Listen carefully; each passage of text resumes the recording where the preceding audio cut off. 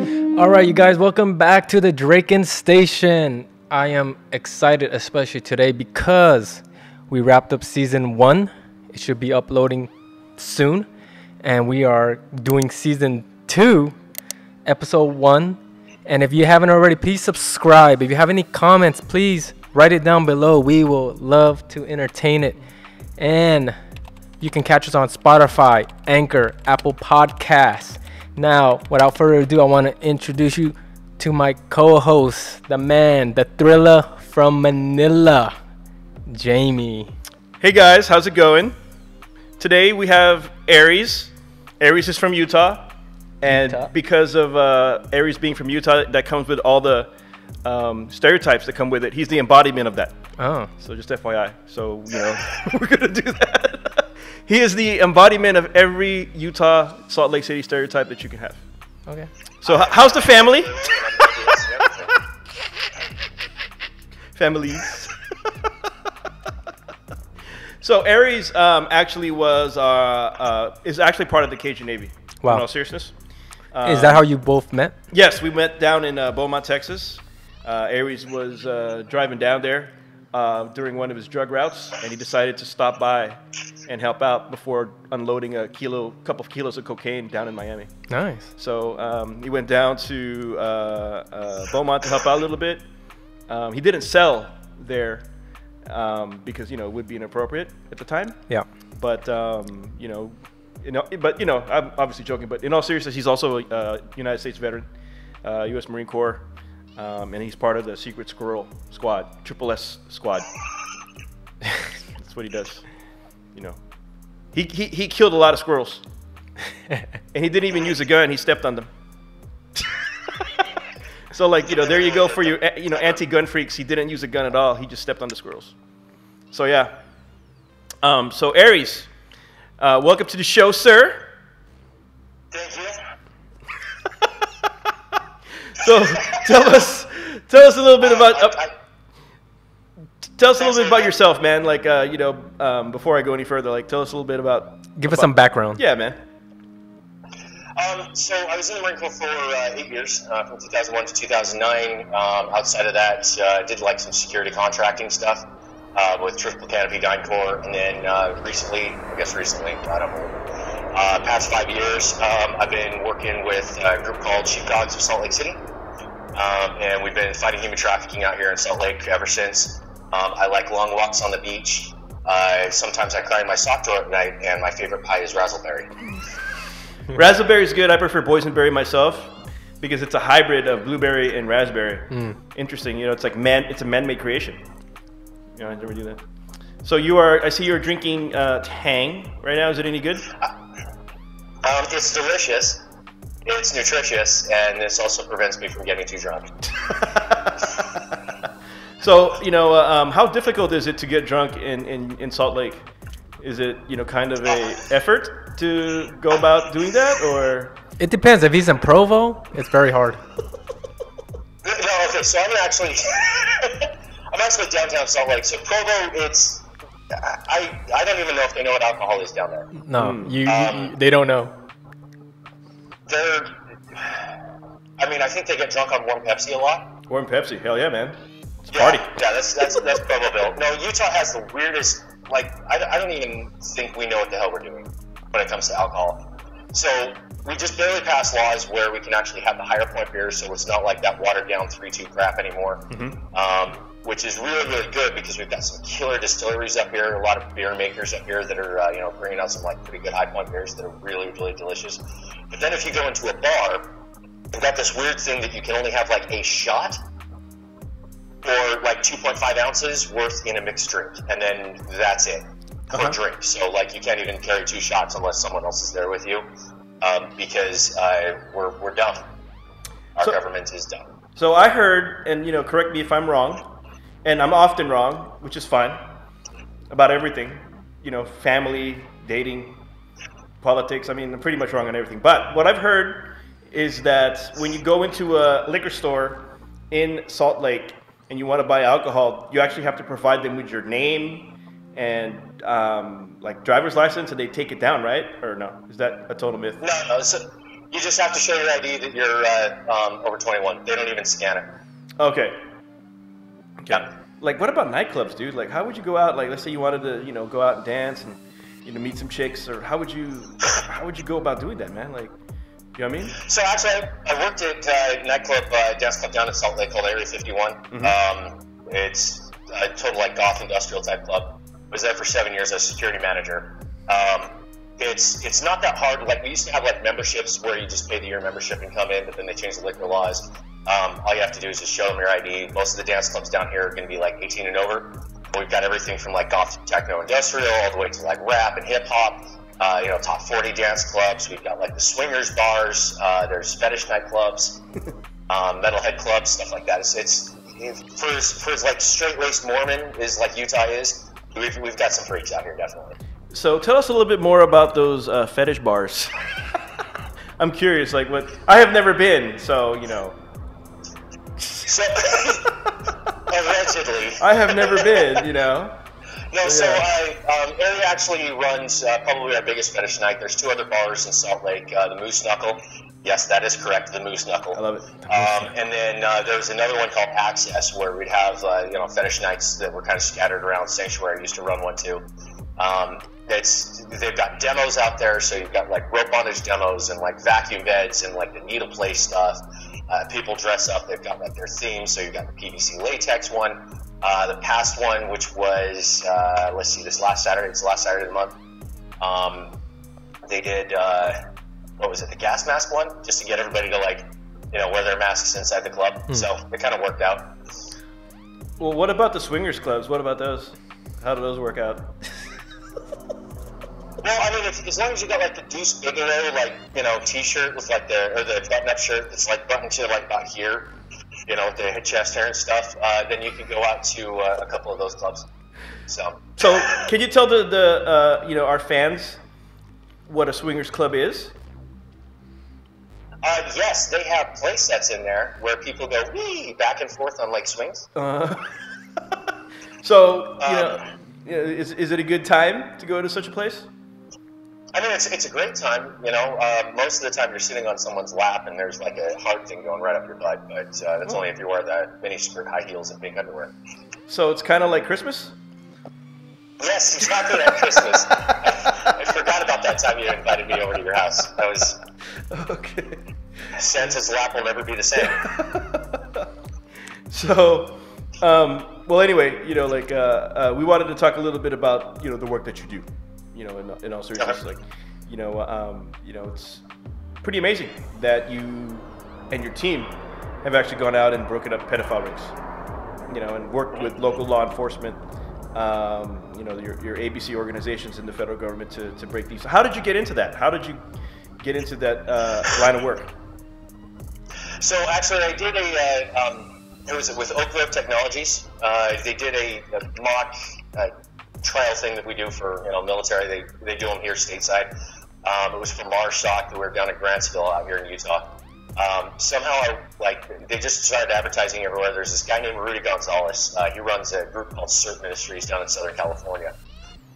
He came out with his family, and he's been doing it for a long time. He's actually my senior in 2nd Battalion Reconnaissance with Marines. And he went cop, and then he started doing this human trafficking or anti-human trafficking thing. And he showed us kind of what was going on, and I kept bugging him. I'm like, hey, show me. I want to join you guys. I'll start a certain ministries out here. He just never got back to me, so I was like, screw it. I learned how to do, and I shit you not, this is my mentality. I learned how to do Photoshop because of YouTube. So I figured I could just, at least I've got some of the skill set, and I started out my own group out here in 2015. Just kind of doing the same thing. I mean, the AG's office here in Utah, they started the Trafficking and Humans Task Force a year before mine. Thankfully, they were very understanding because I got about 6 arrests when I first started this. But we just kind of started working with the agencies, and we were like, hey, we're here, we're doing stuff. Kind of flew a little bit under the radar with Operation Underground Railroad because they're kind of really big and popular here. And we're like, no, we're not really with them, kind of played it that way, so we got a little bit more lenience, I guess, without actually saying it. But just kind of started doing it, started doing the Sting stuff, watched a lot of Dateline NBC. you know, kind of mocking out some of the reverse stings and stuff. And did a lot of research, so it was pretty fun.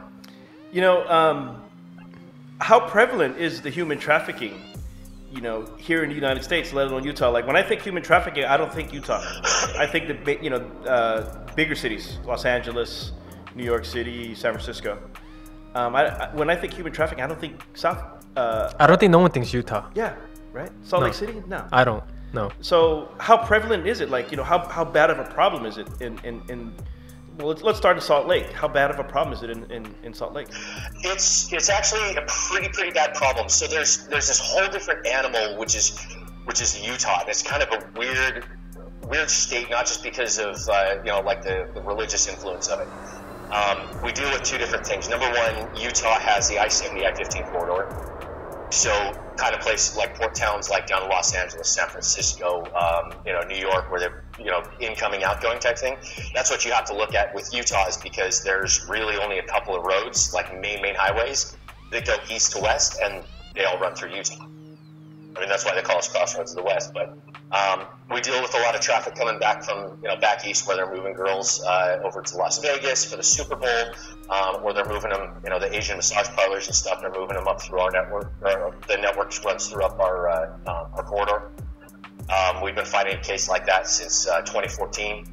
It's just kind of a really interesting dynamic. But then the other play that we have is the religious aspect, because you've got a lot of LDS people that are extremely, like, tight Christian-y, and they do this weird thing of, okay, well, my kid's gay, I either send him to conversion therapy camp, or we're going to kick him out of the house. When they kick him out of the house, they're homeless, and we've got a huge, bad problem with the homeless community out here. When it comes to pimps, we've got, and I'm going to straight up call them out because I really don't give a shit, the Sin City Barons. It's not a totally different group than Salt Lake City Barons. Those guys are legit. Sin City Barons, they're a motorcycle club out there. One percenters, and we've got Crips out here. Everything from like 21st Street Crips to, I heard MS-13 is huge into trafficking. They're down on a place called North Temple. It's funny because it's one of the tracks. It's funny because what you're describing, I don't think nobody in America thinks of Utah in that light. Now, Yep. It's scary at the same time, because if Utah is going through this, I can only imagine for our own city of Los Angeles. Right. We got to be 10 times more then. Yeah. Right? Yeah, because LA has the port. You know, LA has this gigantic port. We've had issues with it since it, you know, was constructed. You know, all sorts of things go through LA port. It's massive. If anybody has seen a cargo ship, you know, all those cargo containers on there, Mm-hmm. you know, it looks like thousands of containers. How do you effectively search that? Yeah. It's impossible. It cannot be done. So things are going to get through, you know, but for me, when I first heard of what Aries was doing in Salt Lake, I was like, wow, Salt Lake of all places. That's what piqued my curiosity, you know. So, you know, is it an Asian thing? Are the girls being trafficked from Asia, or are they just like, you know, have they been kidnapped from other parts of the state? How does this work, you know? Everywhere, man.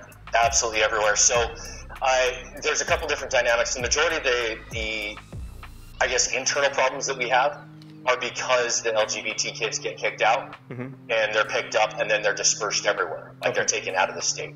We also have the other option, or the other problem of like with the Asians that come in, and we've got all these massage parlors set up. But the problem with the massage parlors is because it's a cultural thing, because they've got control of their visas. They don't want to knock out their bosses. They don't want to knock out, there's one guy specifically, his name's Uncle Jet out here. He runs a network all the way down from Texas all the way up to Washington State. And when you mean network, what do you mean by network? Is that like... We had a big bust probably about like, I think it was like 2012, 2013, where he had actually gotten arrested with a lady. She's still in prison. The network of what I'm talking about is he owns 136 massage parlors. Whoa, damn. And that's just him. That doesn't include his partners that like run everywhere else. I mean, in Utah, 136, right? You said Utah 136? 136 that we found nationwide before we turned it over to the Department of Homeland. Damn. So out of 100, I mean, look, when someone starts owning that many massage parlors, shouldn't that raise a red flag to somebody, you know, one of our organizations, alphabet organizations, where, hey, This guy's running around. He's opening up massage parlors in every state. He's got 136 minimum right now. Like, shouldn't we look into this kind of shit? You know what I mean? It's, well, the trick part about the cases with these ones is you have to, like, we see the network, we know who he is, we know what he's doing, but prosecutable evidence to be able to take him to court, put him away, we just don't have the witnesses, we don't have the people that are willing to testify against him. Plus, there's always the language barrier. Even if we overcome the language barrier, they still won't talk. So it's a longer case, it's a much more pain in the ass case, even on a federal level. Right, because the victims themselves don't want to be sent back to their country. They still probably think this is a better alternative than where they came from, which is pretty sad, I think, or yeah. they fear for their families' lives back home, etc. Mm-hmm. So I take it that a lot of them are Asian. It sounds like a lot of them are from Asia, Southeast Asia, perhaps, or because I'm thinking massage parlor, so. No, it's kind of a weird mix. So we've like if it's the Asian parlors, then yes, every single one of them, like that we see out here, it's the same artwork, same graphics on the outside of the windows, same like flashing lights and all that crap, same hours. We know exactly what those ones are. Those ones are all Asian. We also do deal with a lot of migrant workers. So if we're dealing, instead of like the sex trafficking side, we're flipped over into forced labor. We do deal with a lot of that from the Mexico border. Of the coyotes bringing them up and having the illegal immigrants, but they're held onto their visas and stuff like that. We had a condominium that we shut down that was getting built, all with forced labor. A lot of the minors are going to be in between like Caucasian to Hispanic. So how do you track them down? Do you do a false profile and contact them that way, or you just been investigating for so long? And then, well, I guess my question is, when you do like a sting operation, what does that in detail? So if we're doing, because we do two different kinds. We do a sting and then we also do a reverse sting. With the sting operation, it's just like anything that you would see on, to catch a predator. We've worked with creep catchers in the past, Bloodhound, Sheepdog, a couple of the other groups where, we just play, 14-year-old Bessie who's, looking for a good time, and Joe Blow comes in and he wants, these guys are bold. Mm. These guys every time ask, hey, are you a cop? No, I'm not a cop. Oh, okay, and then they show up anyway. Wow. We had one dude with cops out front that were in the middle of arresting some other dude because he showed up early and he just walked right up to the hotel room, knocks on the door. I'm like, are you fucking kidding me? But the reverse sting is kind of weird and interesting. Like we use things like list crawler, double list, which is like what Backpage used to be, and what Craigslist used to be. We use a lot of things like TikTok and Kick to be able to go and find these girls. The majority of the time we can actually just walk out there, especially at North Temple. It's bad. We can just walk out there and point out, hey, that girl looks underage, that girl looks underage. We just go ahead and make the approach, because I used to be a lot more sneaky about it, a lot more like kind of, like do the costume, play a homeless dude, try and make contact that way. I'm too old and I don't give a shit anymore, so I just walk straight up to them. Most of everybody down North Temple knows who I am. I want to ask a question.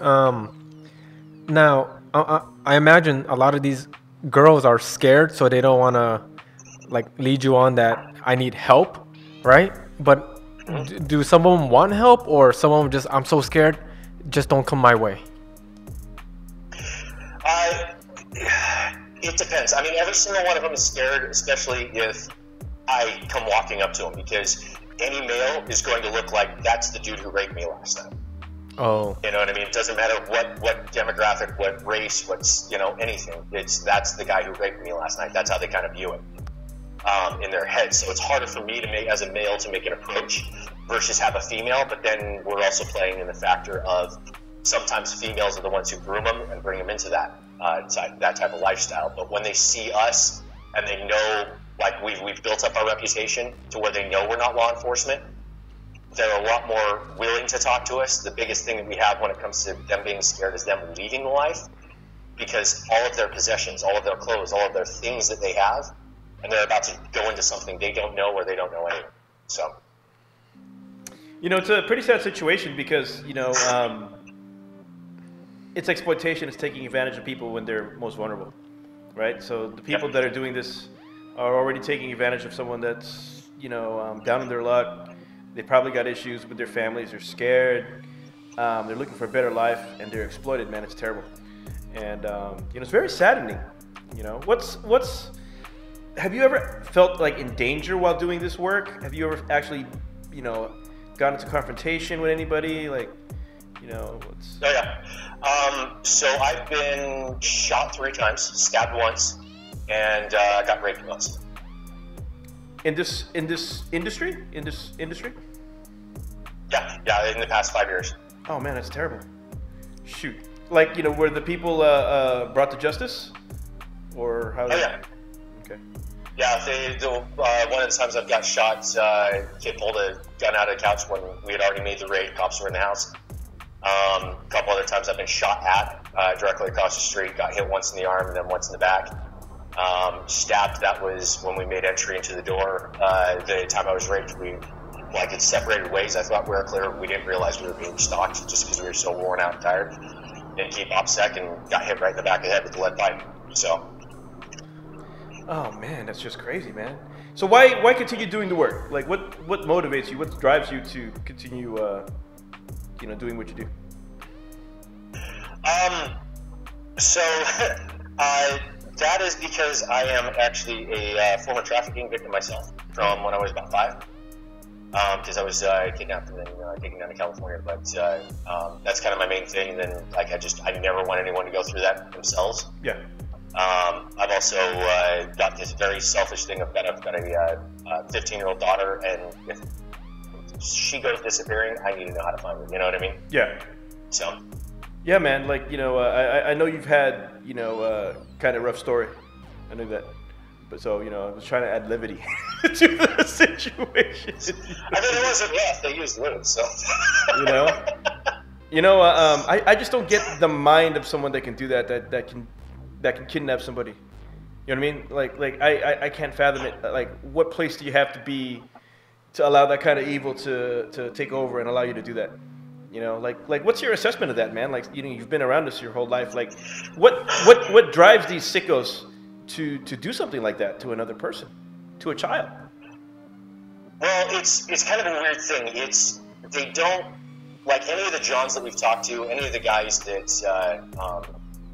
that are the perpetrators that actually attempts to the traffickers, they don't view those people as human. Like, they've got their own close-knit group. My family's human. My friends are human. Like, the people I meet, the kids that I traffic or whatever type of a thing, in their mentality, they're thinking, okay, this kid isn't human. That's just as good as livestock. And it's just a way to make money. It's just something to do. So it's a weird type of dynamic, and it's almost like narcissistic, like sociopathic type thing from a psychological standpoint. Yeah. And I don't understand. I get it, but I don't understand how that can be a thing, because I'm just not that way. So, like, in your assessment, like, is there a profile of someone like that? Like, what's their background? What do they go through to get to that point? They're like you. They're like me. They're like, the guy at the grocery store. I've had conversations with traffickers where I'm like, dude, if you weren't a trafficker, like, you and I would be best friends, because they've liked cars, they've, Xbox, and, going out airsofting. There's guys who have volunteered, like with what you and I did. I had one guy who was, that I talked to, he was down there with Katrina. Mm-hmm. And he volunteered for months down there. And it's like, but yet you're doing this crap. Even when we were down there in Beaumont, like, when we snuck off in the middle, like, me and the 2 of my crew, yeah, we were out there doing anti-human trafficking operations in Beaumont. Some of them were, the rescuers down there. It could be the guy that you hate just because he's, a slime ball. There's no set demographic. You can't ever pick out, like, hey, this person's a bad guy, that person's a bad guy. It's weird. Yeah, that's the scary part, is that you can't see coming. Right. Yeah. Are there signs, are there clues based on their behavior that, this guy's got, potential to do such things? Things they say prior to you knowing, there's nothing, no tells? Outside of, honestly, like, having, like, I don't know how to actually answer that, because, like, if you're just in a normal, like, everyday setting where you're not dealing with it, you can't really tell. I've been doing this for 5 years on, like, a consistent day-to-day basis, and I'm getting to the point where I can walk down the street and be like, no, there's something wrong with that dude. Or there's something wrong with that girl. Like, I can just pick them out, and it's just I don't know if it's just there's like some subtle mannerisms or something like that, but I mean, there's something that sometimes you can just pick them out. So, is that why you decided to go into the Marine Corps as well? Is like, you know, you had to, you know, feel like you were, you know, contributing to justice in a way, I guess? You know what I mean? Like, you know. No. So the Marine Corps is like actually kind of I wanted to sign up with the military because my dad was military, and he's like probably like my biggest hero ever. I wanted to go to the Marines because I absolutely hate bow ties. Okay. Like I hate tying ties. I never wanted to do that. Plus, their uniforms are just like really kick ass. I just always was like, oh, hey, cool, you know, Marine Corps recruiters. Let's go talk to those guys instead of anything else. But that's why I joined up with them. It was a way for me to get out of the gang life. And a way out from what I was doing, so I could, you know, get into something better. So, you know, 8 years is a long time to be in the military, right? 8 years. Most people do what, 2 years, 4 years, and then they're out. You know, for you to do 8 years, that's, you know, pretty significant amount of time. It's, you know, better part of a decade. I mean, yeah. I wish I would have made, you know, the full 20 because, you know, that would have been coming up next year. Mm-hmm. You know, I would have the retirement stuff like that, which would have been good, but. You know, kids took priority. 8 years was good. It was a good run. I wish I would have done a little bit longer. Kind of like looking back on the way everything played out, but you know, I can't complain. Okay. So a lot of the guys, like the bulk force of them, will do like 2 years, 4 years.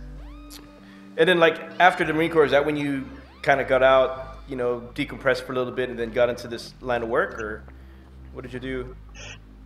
Yeah, so I got out in 2009, and then it wasn't until 2015 that I started this up. Okay, right on. When we first met, me, and JR down in Beaumont, what triggered that? You know, how did you find out about the Cajun Navy and the needs of you know, the Gulf region? What drove you to go down to assist people down in Hurricane Harvey? So I was actually working at a place called SoFi, social finance. I do like all the loans and stuff. I was like, okay, well, I got to do something. There was just like this hole that I had to get down there, and I don't know why. So I called up my IT tech person in my group, and I was like, hey, we're going to Beaumont. Mm-hmm. And he was like, okay, cool. So we went down. We found one of my coworkers, her sister came down with us as well. She provided most of the gas, which was kind of cool. But we started out in downtown. Yeah. And we got caught up with Texas, what was it? Texas Hurricane Rescue or something like that. And then we actually found out about Dennis, Rooster. Yeah. And love Rooster, like, man. Rest in peace. You know? Yeah. We need help. So we came up to Beaumont.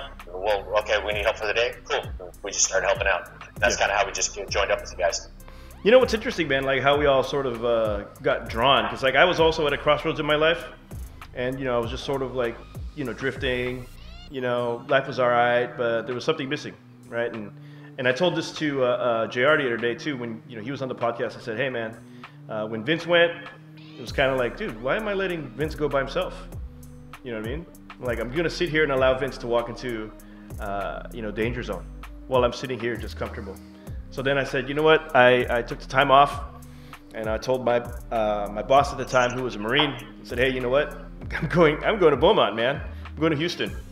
For the relief effort. I don't know when I'm going to be back. And, you know, him being a Marine said, you know what, you got it. Permission granted. I said, thank you, sir. And, you know, I was on the road.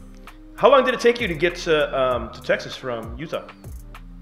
25 hours straight driving. Straight driving? The only time we stopped was for gas. Yeah. Yeah, man. I think it took me a couple days too, but I stopped, man. You know, I stopped by roadside hotel, you know, because I didn't want to drive 12 hours, get tired, and crash, right? Yeah. And then, you know, ruin the whole thing. So I played it safe. I drove for 12 hours, like just right at 12 hours, rested, drove another 12 hours, rested. It took me about two and a half days to get down to. Nice. Yeah. But, you know, incredible experience because, like, you know, everyone that I've met there have continued to be friends, and we've all continued to interestingly enough, like work together in some weird way. You know, it hasn't stopped. You know, like for instance, you know, JR, we work with, you know, yourself. You know, I remember you know, put you in touch with someone that needed a little hand down there. Yeah, it's just been crazy how fate works, you know. And you know, it seems like everyone was sort of like in that place in their lives, right? Like they're sort of like in that weird flux, you know, crossroads, and everyone just took that opportunity to change. It was pretty weird, you know. I feel bad about Rooster, though, man. Roosters just suck, man. You know, it's like, I guess that's another story, you know. Poor guy, man. God, you know. But yeah, man, you know, it was a strange situation for me. Being down there, honestly, I had never been to Texas prior to that. So, you know, I saw that Texas is quite a different culture compared to California, right? But it was also refreshing to see that people from all over the country came down to Texas for aid, right? To help out. And, you know, I thought that was like what America's about, right? We're the United States, you know, the states are united. So ultimately when things go bad, you know, we have to look out for each other.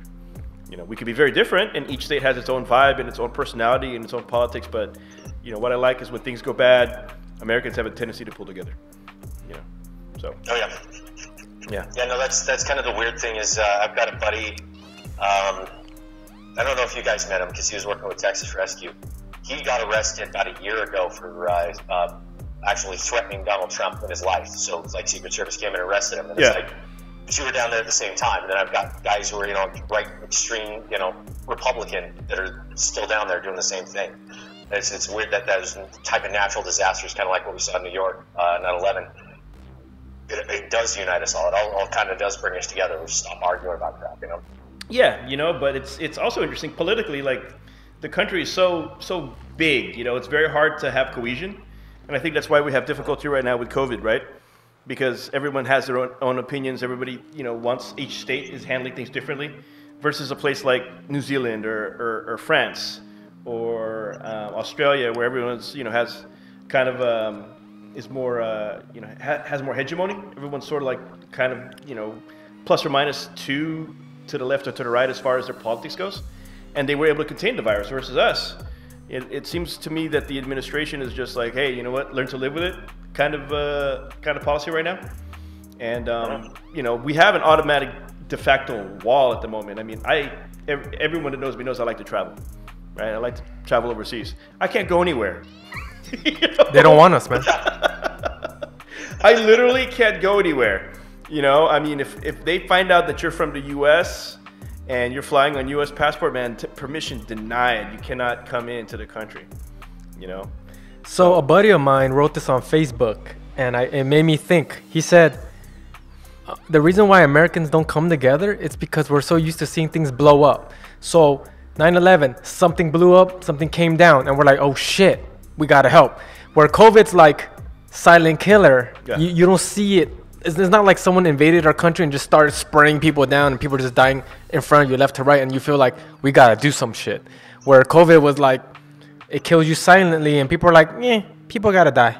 But if it was, you know, we got, you know, someone, let's say someone put a bomb in the World Trade Center, to us it's like, oh my God, people just died right before our eyes because we're so, we like to see things blow up. What do you think?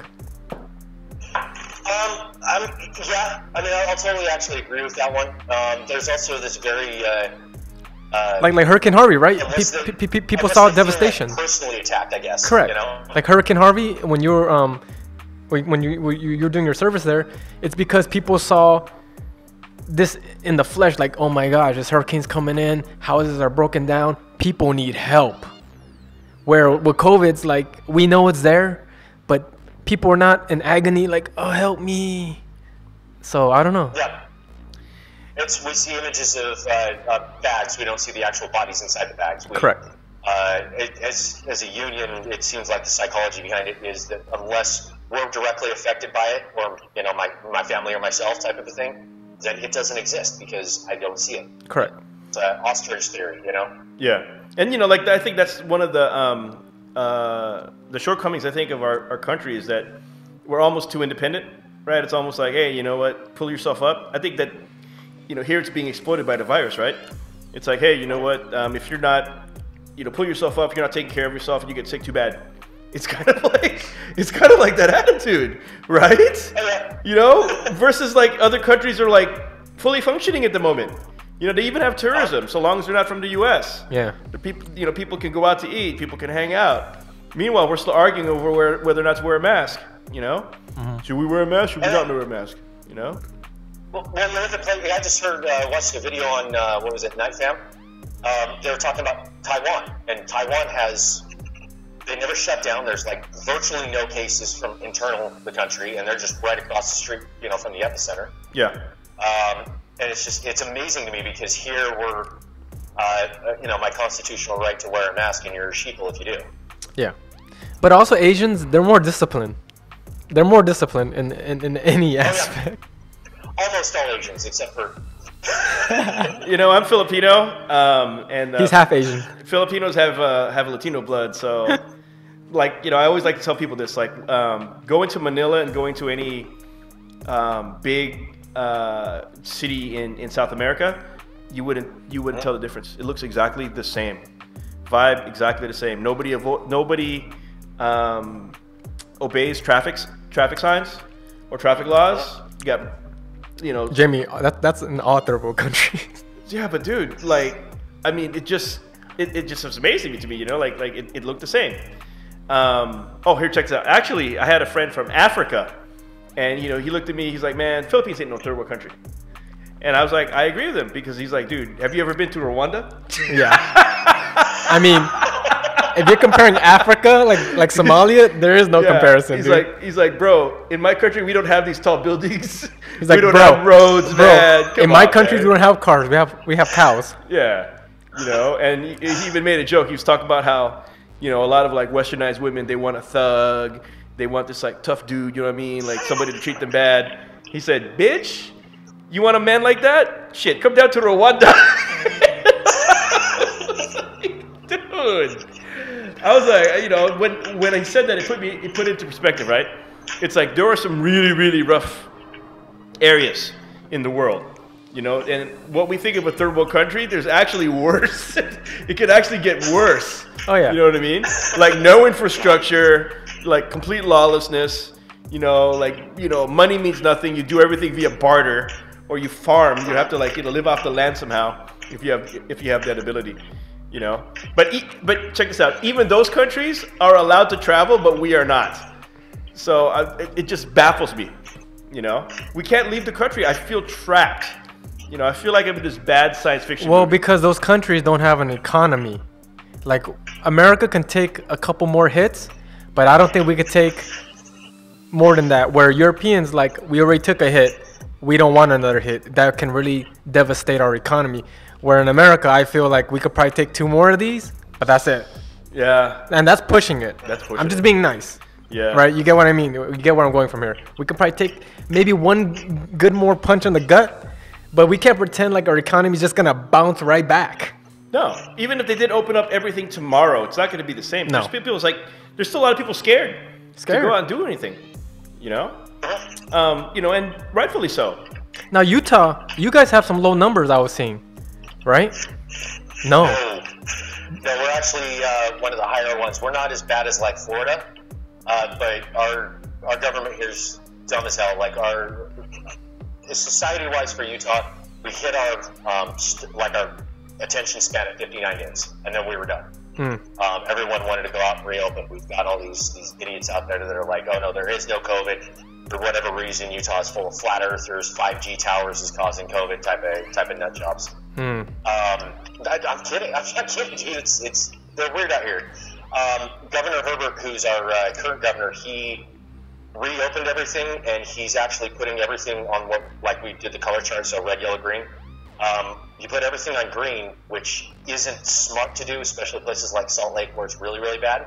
Yep. And then you get down into southern Utah, down in Navajo country, and he's still greenlit everything, even though they're suffering so much more.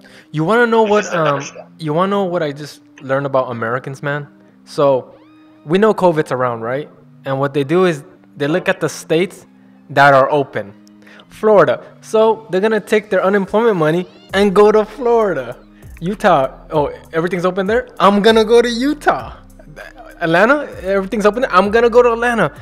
They're not disciplined. They're so, I need to get out. I want to do things because I'm free. This is my summer. They'll go to any places that are open. And I think that's why the numbers are jumping from whatever state opened early. And guess what? They're going to bring it back. So, you know what should have been done? Like, it would have been impossible to do, but they should have cut down interstate travel. Yeah. They should have said no more. For at least 3 weeks. Yeah. Solid. Flights, negative. Nothing. You know what I mean? Travel, interstate, negative. Control your state. Yeah. Control your state. Yeah. First. No travel. Because right now, you know, from like just personal experience, I know people that are going to Florida to this day because something is open in Florida. Or Vegas right now is open. Vegas open, yeah. So guess what? Guess where we're gonna go to? We're gonna go to Vegas because California right now. Yeah. Everything is closed. I'm gonna go to Vegas because the need to go out is more important than to control the situation. So what do you guys think about that? No, man, we got to take care of our people, man. That's what I've been arguing this whole time. Is that, you know, if we all had sucked it up for probably 3 weeks, a month, 2 months, it'd probably been over by now, and we'd be out of it. Yeah. But instead, it looks like this thing's going to continue, and it's gonna linger, and we're stuck. We're stuck. You know, and that's the worst part for, you know, selfishly for a guy like me, you know, is that we're stuck. I literally cannot go anywhere. You know, I had plans, man. I wanted to go to Europe. Europe shut down their borders for U.S. citizens. You know, boom. You know, doesn't that tell you something? And this is not a hoax. Trip out on this, man. Canada. They just passed a new stimulus bill. They're getting $8,000 for the next 4 months, so $2,000 a month. $2,000 a month? Just stay in, wear your mask. They're getting $2,000 a month. We got a damn $1,200, and we're going on 4 months. Yeah, and like a lot of people haven't gotten it yet. No, a lot of people haven't gotten their $1,200. I haven't. And that's why we're not staying in, because the common anomaly is this: we all need to pay bills, and we all can agree the government was not going to take care of us. So people rather put themselves at risk. For me and you, hey. Don't close my business. If you don't want to pay me my money to stay open, then don't close my business, right? It doesn't matter if you're left or right. The common denominator is this: our kids need to eat, people need to pay their mortgages, we want our kids to go to school. And if you're going to shut down the economy, you got to pay for it. And because we didn't do that, I feel like we're in this mess because the way we handled it. We slowed played it. We said, hey, 2 weeks. 2 weeks became a month. A month became 2 months. The American people are sick and tired of it. They don't know what's real anymore because there's so much information that are getting passed around. Nobody knows which is which. And all of a sudden, everybody became a German virus expert. Yeah, man. This is crazy, man. They all read something and they all became an expert. They know more than me. Look, it ain't no hoax. You know, the whole fucking world wouldn't shut the fuck down if it was fucking hoax. Yeah. Entirely hoax. That's true. I could see it's maybe exaggeration. Okay. But a hoax? Fuck no. Is it really killing people? Yes. You know, to what degree? And here's the thing, like some people are even accepting it. Well, it's only killing old people. Yeah. Well, fuck, man, what if it was your mom? You know, is that cool? Yeah. You know what I mean? Well, here's the thing. Fuck, your dad, your grandpa, is that an acceptable loss? Yeah. Collateral damage, man, you can't think like that. You know, no compassion, man. You know, and this ain't no red issue, a blue issue, Democrat, Republican, man. Liberals, dude, no. Just fucking fix the goddamn problem. We could argue about that shit later. Yeah. You know what I mean? You gotta come together, you know? Well, you know, if you take down the 5G towers, it'll fix everything. Dude, the 5G towers, man, you know that shit's killing the birds. You know that shit's like killing birds, man. You know why they want, like when they fucking you know why they want the 5G towers? I read, and maybe you guys can confirm with this. Is it because they know that the new surveillance cameras, they need a higher data speed so they can track your face a lot quicker? I heard something to do with security, where Big Brother's watching big time. I mean, if you're tracking someone's face, I mean, you go to Vegas, they've got the best cutting edge, even stuff that the government and Google can't even touch. Correct. You know, when you go walk into a casino, they've already got your face tracked through the entire damn thing. Yeah. Their network is absolutely amazing. You go onto Facebook, I mean, what are they going to do about tracking your face? You know, you're on Facebook, you're on Twitter. Facebook does a good job tracking on 5 Square or whatever. They've got you everywhere anyway. You know what? Like the 5G. I mean, I'm okay with it. Like, although we all know that like these cell phones that we have now. I mean, yeah, they're emitting radiation. We know that it's probably killing us. Okay. Will I be okay with a 5G tower killing me a little less for faster internet? I mean, a little more, killing me a little more for faster internet. Yeah. You would. But here's the thing. Here's the thing. Like, as you're drinking your tea. Noodles through all of Pornhub and RedTube within the first 2 months of quarantine, dude. Why can't they just put Wi-Fi bands everywhere? Wouldn't that be this equivalent? Right? Well, I mean, I guess it would be. I know Elon Musk is working on that satellite train that's all 5G towers. Because check it out, 5G. I read that it only works if you're in a vicinity within 10 to maybe 30 feet. Then you get the true 5G. Yeah. To me, that's like Wi-Fi. Wi-Fi. Yeah, just about. Just about. And because I was watching this thing on YouTube and one of this YouTuber, he goes to a city, I think it was in Boston or something, and they had a 5G tower, but he had to be pretty close to it, within 100 to 300 feet for it to even get 5G. Wow. And if there's a tree blocking it, you don't get the full 5G, because if you know radio frequencies, it's a higher pitch. Yeah. So it takes longer for that signal to travel. Well, that signal doesn't travel as far. It's not like a base wave where it's much longer. So it can travel distance. Do you think you could fry an egg near one of those things? Like, let's say I like took my frying pan out and then like, near a 5G tower, and what do you think? No? Wouldn't it be possible? Dude, you know what? I gotta ask you a serious question. Like, Elon Musk, right? You mentioned Elon Musk. What do you think of him? You think he's an alien, or what? I've always wondered. God, so or is he like a lizard, one of those like alien lizards? For a minute. I mean, he's definitely crazy. Okay. If you're looking at like what he's doing with SpaceX and OceanX, absolutely awesome. I mean, he's actually really involved with it, doing a lot of stuff. What he did up in Flint with the drinking water, and that's still only the schools. I mean, their drinking water and their homes are still crap. He's really badass there too. What he's doing with communications is awesome. What he's done for Tesla as a company, they haven't made a profit since, like yet at all as a company, and it's. He seems more concerned, instead of like fixing things like that, like the Model S and Model X problems.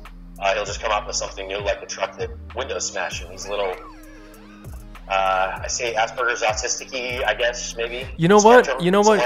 He is about the environment. We can agree with that. And what if he didn't make Tesla to make a profit, but he made all the other manufacturers that say, hey, if you don't get an electric car, then you're going to lose this 100% pie of the, piece of the pie. And he got them to make electric cars. So maybe he's like, I'm winning. No matter what, you got to charge your car somewhere. And guess what? I have all the charging stations. Who knows, right? It's a possibility, who knows? He's wacky like he that. Doesn't need money. No. So what if like he cared about the environment enough, let's just say, and he's like, you know what? I got all. He's probably laughing at himself. Look, I got Chrysler to make all these other car manufacturers. Porsche has an electric to compete against me. He got everybody to get on the boat on this one. Dude, red-blooded American man to red-blooded American man. Would you drive that Cybertruck in public? I would. No.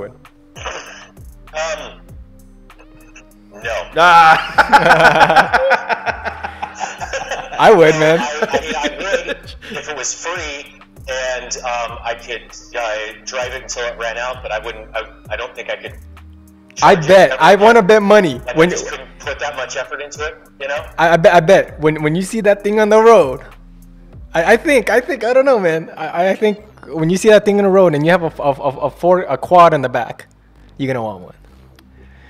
I'm gonna put a Draken station on the door. Jamie's gonna want one, guarantee. You know what? Oh yeah, If for the same price, I would get like a dually or something, man. Something big, something that polluted the environment. I don't give a fuck. Diesel, whatever the hell. Diesel is more pollution than normal gas, right? Hell yeah, I drive that shit.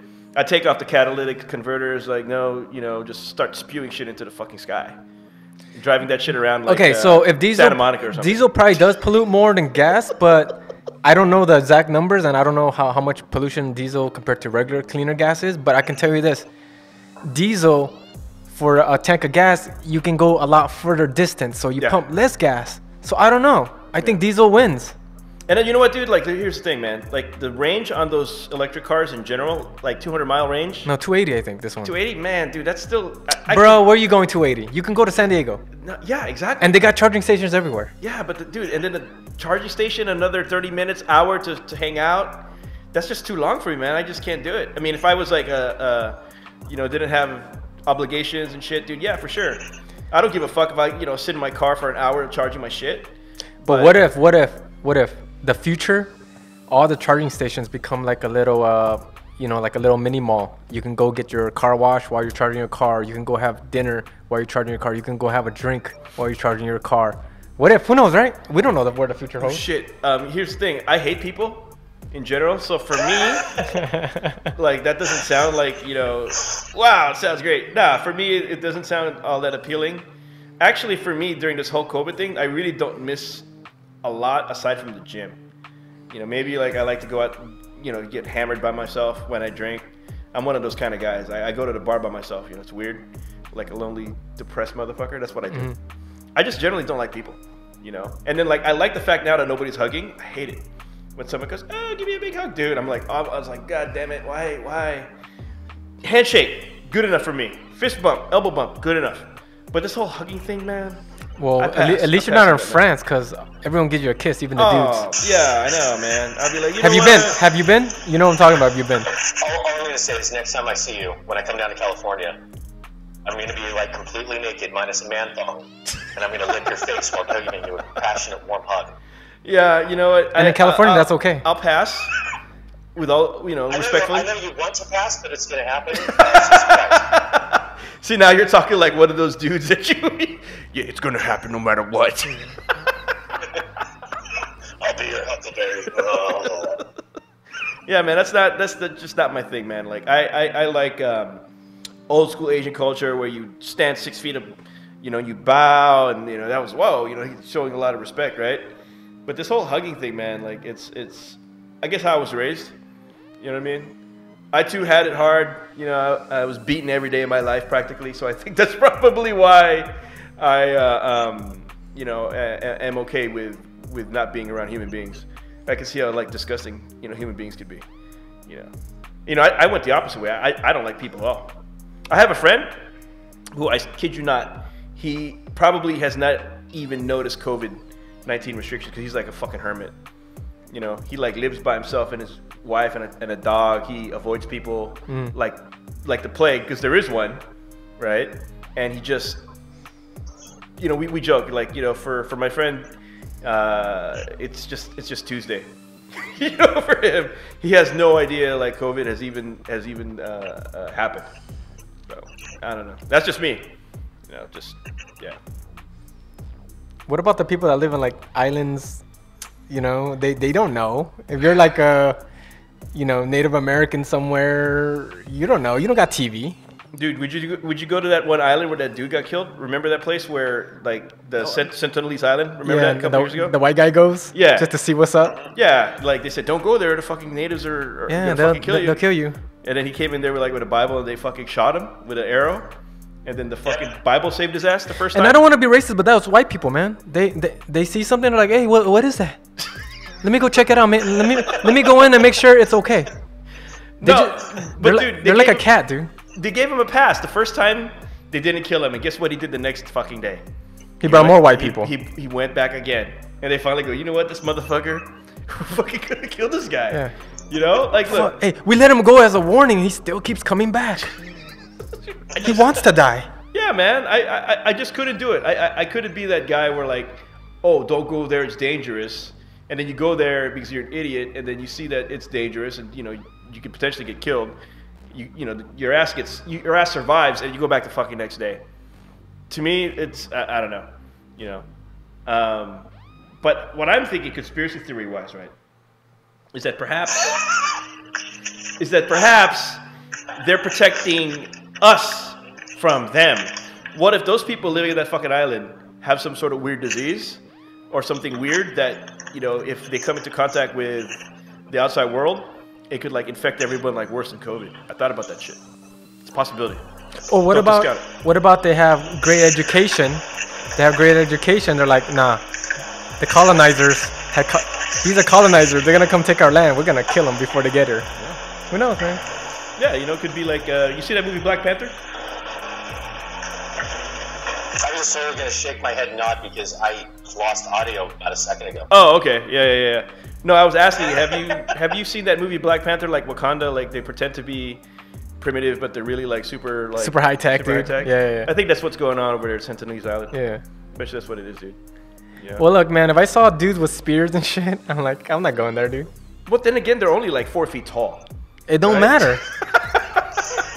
It doesn't matter, dude. They hit you with a freaking poison dart. Yeah, man. And you know what? You don't know what, like, they've had like centuries to develop like all the different kind of poisons and like tactics to, you know, and torture to like just fuck with somebody, man. You know, you don't want none of that. See, shit. we're civilized. You put us in the jungle, we die. Oh, very easily. We don't know what plants to eat. What we just I die, bro. I don't know how to kill a pig with my bare hands. Oh, with your bare hands? No, man. You gotta like trick that shit. You gotta. No, make, okay. like, Us three, they throw us on an island. Okay, no weapons. I mean, I could put some stuff together, but shit, I don't even know if I can rub 2 sticks to start a fire, dude. Well, on an island, you're actually okay. I think on an island. No, you'd but be we're alright. gonna get thirsty. We gotta eat. We gotta us three, even us three minds come together. I mean, Dude, first and foremost, man, you gotta fucking find water. First thing. Yeah. You gotta find fucking you gotta water. find water. Yeah. You gotta find fire. You gotta heat. You know, either we gotta burn some salt water to make fresh water. I don't know, right? Yeah. We gotta figure this out. Yeah. I think we do. I think at best we live 2 weeks, 3 weeks. Well, like, we'd always resort to cannibalism. After that, we get like another week or 2 out of it, right? Well, Like, Jamie, we you're just- first to go, dude. You're we the just, biggest. Like, draw straws. Yeah. No, that's not fair. We just draw straws. Like, No, hey, the bigger like- guy is gonna be the first to be hungry, dude. Actually, I'd probably be the first to die because you're like, fuck, I'm so hungry, I'm gonna eat the. Oh no, skinny Asian actually, guy. like if you're a bigger dude, like you just live off your excess fat. You know. That's how they used to do it. Like what I heard is like you just live on your excess fat. Like, you know what? Actually, like eating every day is kind of a modern thing. I don't think we could find enough food to satisfy our calorie intake. That's the problem. You get Honest used to to that God. shit. You get used to that shit, dude. Like people didn't eat every day back in the day, or we eat like once. No, if they drop us three right now in the island, we can't adapt in 2 weeks, man. We die, dude. Without no tools? Yeah, I think. Without no tools. No tools. Like we gotta find. You'll be able to adapt, dude. You got rocks, you got sticks, you got everything else. Dude, like, That's what you we got Boy think. Scouts. I think that's what we think. Well, it depends what island. What if it's like, you know, like an island without shit? You know, like it just doesn't have anything. Yeah, you'd be fucked. But if it's a tropical island, you know, shit grows on there, right? So you know that there's fucking Coconuts. yeah. Like okay, some islands I agree with you. Some islands I seen like in Man vs. Wild, they have crabs, coconut, running wild boar. Okay, definitely for sure. But he also been to some islands where it's just all around the water sharks. Like how the hell? Like you're gonna die. Like I think for me, like one of the most things that would inconvenience me most is like, just like with everything with COVID, man, like no toilet paper. Right? You're like, God damn it, no toilet paper. Which Yeah, is you funny gotta, like, because you know. remember when everyone's buying all the toilet paper and sanitizer? Yeah. Now I go to freaking 7-Eleven, they got a shitload. Yeah. Where was that a month ago, man? Now they're like overstock. Yeah. Yeah. Crazy how everything just came back all at once. Yeah, well, when people thought that, like, you know, figured out the world wasn't ending, you know, they dialed back on buying all the TP, you know. You know what? I realized something, dude. There are only some people that will use only 2-ply to wipe.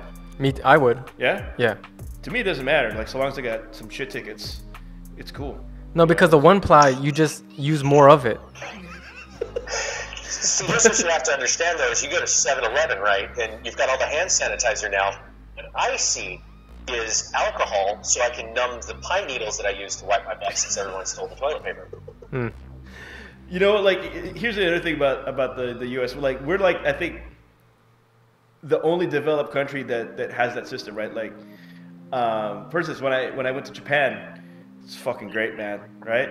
Like, you could, like, they have these high-tech toilets, you know what I mean? Like they wipe they wash your ass. You feel good afterwards. Yeah. You know, and you're like, man, dude, like we're a little behind the times, you know, with that. Like we use globs of hygienic paper to wipe our butts with.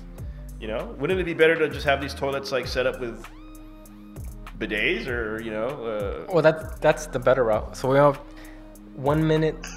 So you gotta end the show, Jamie. All right, Aries, thank you so much, sir. You know me, I'm a fucking lunatic, crazy, out of my fucking mind, and you know. It was a pleasure having you, man. We are of the same cut. Yeah, it's a pleasure having you because this is actually the first episode of season 2. Season 2, yeah, man. So yeah, So you're the. Yeah. I win. So you're leading the charge on this one. So we want to thank you for taking your time to be on our show and giving us some of your insight and wisdom about the sex trafficking. Because I mean, I didn't know it existed like that in Utah, especially. No, it's significant. You know, I like to fuck around a lot and joke because I think that for me personally, like I'm just done being serious. I don't like being serious anymore. You know, I was like once very, very rigid, you know, very robotic, and I realized that, you know, dude, life fucking sucked when I was that way, man. It was horrible. Yeah. All right, man. So thank you guys. Another show we just got it done. Like finger guns. All right. So take care. All right. We're signing off. All right, man.